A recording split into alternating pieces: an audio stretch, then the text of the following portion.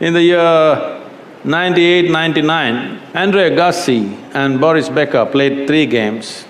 All Boris Becker beat Andre Agassi because he had such a…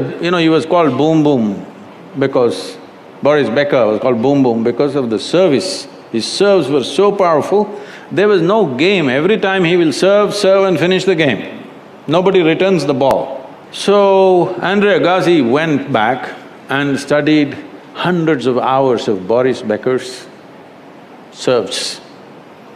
Then he figured it out.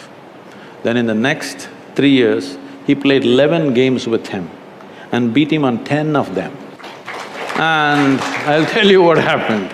After Boris Becker retired, they met in Germany. There's something called the Oktoberfest in Germany. They were there, and at that time, they were together, and Andre Agassi thought, okay, anyway, he's retired, now I can tell him, because this bothered Boris Becker big time. Nobody can beat him, but this guy's getting at him. So he told him, see, I observed your videos continuously and I figured out that whenever you're serving the ball towards the boundary line, Boris Becker, if you know, when he's serving, his tongue sticks out a little bit.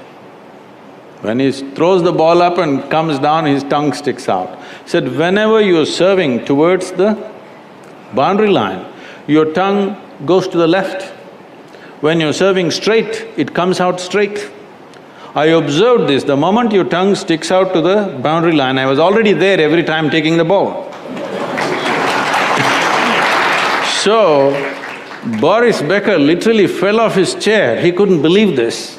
And he said, any number of times I went home after the matches and I told my wife, he seems to be reading my mind. But you've been reading my tongue.